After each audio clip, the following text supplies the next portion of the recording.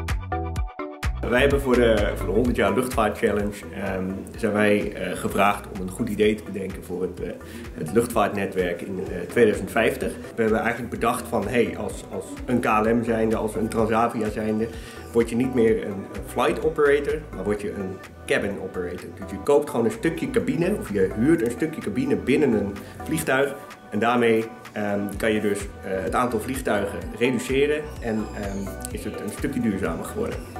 Hi, goeiedag. Ik ben Duco en ik ben onderdeel van het team die de vraag heeft opgelost hoe het vliegtuigbouwproces in 2050 duurzamer en ook innovatiever kan.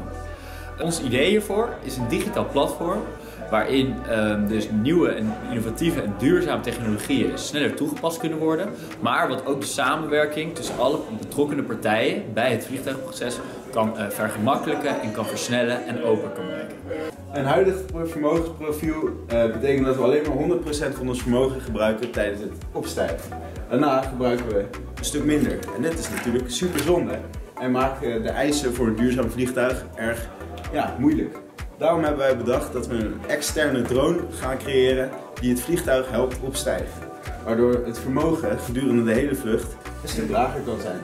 Wat het vraagstuk naar een duurzaam vliegtuig opeens een stuk makkelijker heeft gemaakt.